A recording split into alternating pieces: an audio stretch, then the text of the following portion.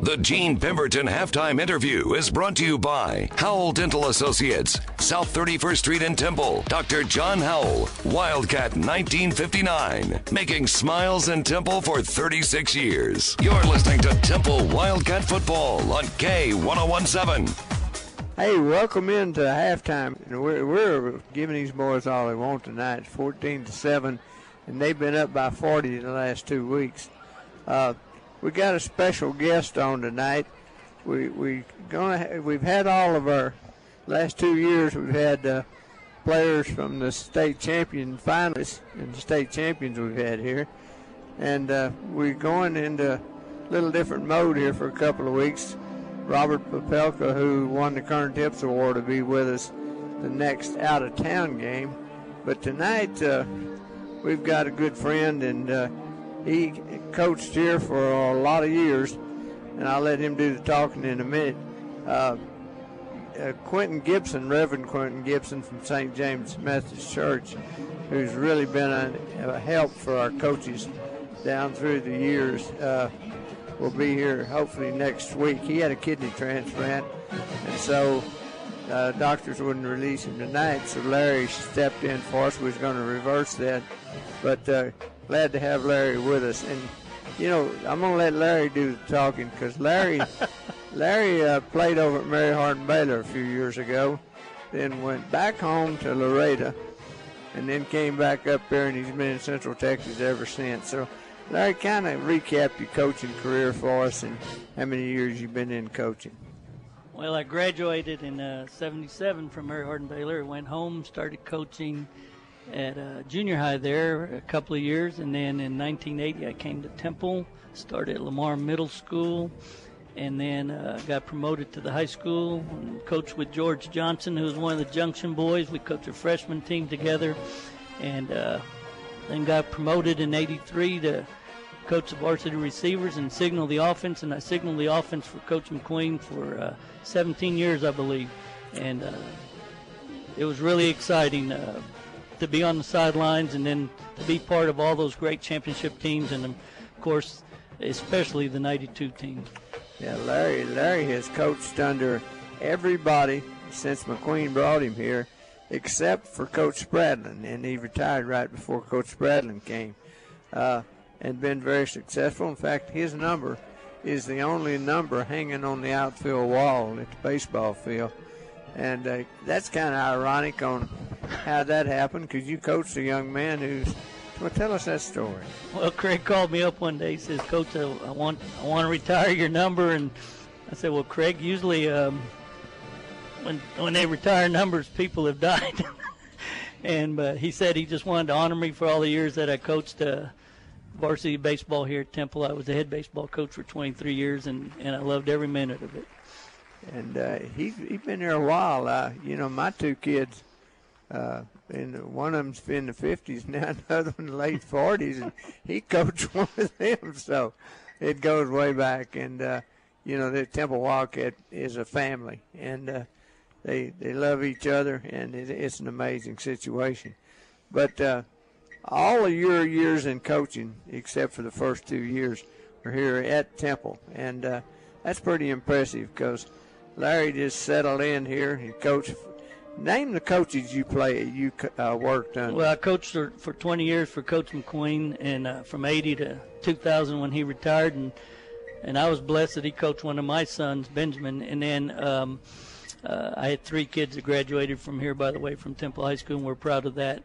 Then I coached 2 years with David Beal, and then 3 years with Tam Hollingshead, and 3 years with Bryce Munson. And I retired after 29 years in Temple and 32 total years of coaching and teaching. And I wouldn't trade it for anything else. I always told people I was playing games and getting paid for it. You know, one of the strange things about Temple and Coach McQueen, when I went down with Drayton to work with the Astros for 18 years, we decided we was going to get some playoff games down there. You know, Dome sat there and never got any because nobody would be aggressive. We turned that around, and that one year we had 28 playoff games, 6 of the 7 state championship teams, before they started settling on one side. And ironically, we had teams. Art Brawls, who was at Stephenville, came to Houston because he played at Houston, and played Lamarck in the Dome, which that's just like a home game for Lamarck. But he said, "I know y'all treat me right," and it was fun. We had the best time there, and people. I'd call those coaches. Being in the school business for 32 years at American Desk, you'd call, and ironically, nearly 9 times out of 10, the person you was talking to, you knew from the school business. And the first thing they'd say, "Well, Gene, you still in Temple?" And they say, "Yeah." Says, "McQueen still there?" Everybody in Texas knew who Bob McQueen was. And so that gave you a foot in the door. But, you had that baseball program up here for a lot of years. You coached a lot of good baseball players too, didn't you? I coached some really, really good players. You start naming them, it's hard to remember every one of them. But from Craig Martin, who coaches here, Joey Haig, Derek Stanford, Mike Hazel, who was an Olympian, Patrick Stanford, who is a great center fielder. Just go on and on. Billy Muski's played in the All-Star game for us, Texas High School Baseball All-Star game, and I could just start naming them one by one. David Myers played at TCU. There were some great kids that played for us. You're talking about Patrick Stanford. He was a low-key guy. When he played in that All-Star game down there, you had those hot-shot pitchers that ended up playing in the big leagues themselves. And he got 3 or 4 hits in that game. He was the leading hitter in the All-Star game. He got 2 hits and he stole 3 bases. Yeah, and John Langerhans was a coach of that. He was a coach at Round Rock. He coached that particular team Patrick was on, and he told me, "Larry, you got you a dandy right there," in Patrick Stanford, and he was. Patrick was an incredible baseball player for us. And he played in the Astro chain. We drafted his brother. His brother Derek. Derek and Byron Wilkerson, who played for us here, played at Mary Hardin Baylor, were both drafted by the Astros, and I got to see them in Kissimmee. I was very fortunate that Drayton McLean invited me to go to Kissimmee from 93 till 98, I believe, that was 99. Your vacation. That was my vacation, and I got to do some baseballing and do a little bit of Disneyland and that kind of stuff, and I loved it. The Astros were great to me. Drayton McLean was great to me, and everything I learned I brought back and tried to instill it in the Wildcat baseball program. Well, you've known Drayton a long time, and there's not any more Drayton McLeans in this world. Fine a man has ever breathed his breath. And I tell you one thing, my charge in being in community development and later chaplain was we're going to exhibit, we're going to exhibit high Christian principles and integrity in everything we do. And people say, well, look what Drayton's done in Central Texas. People don't realize what Drayton's done in Central Texas.